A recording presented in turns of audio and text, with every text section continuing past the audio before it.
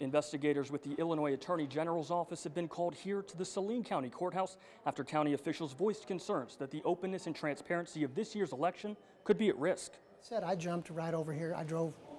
Came over here and intervened this morning.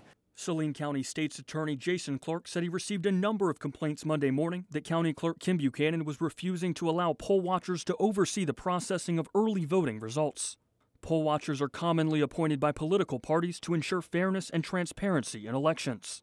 This is America. We have open elections that everybody gets to watch what happens. Clark says this morning was especially important because due to an equipment malfunction, the county had to rerun all of the early voting ballots through a new machine.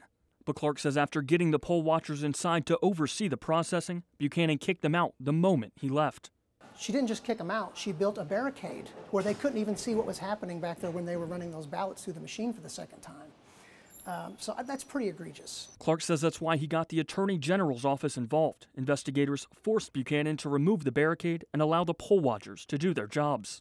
We asked Buchanan why she didn't allow the poll watchers in, and instead of answering, this happened. Is there a reason that you were not allowing poll watchers? And is there a reason that you weren't allowing?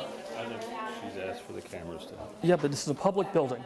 After Clark intervened, saying it's a public building where we're allowed to shoot video, we reached out to Buchanan again. Would you answer any of the questions that we had earlier? But she refused to provide any answers. Have you ever seen anything like this with an election before? Never. Never. Clark says that officials with the Attorney General's office will oversee voting tomorrow to ensure there's no issues and put any doubts to rest. Reporting in Saline County, Andrew Feather, News 3.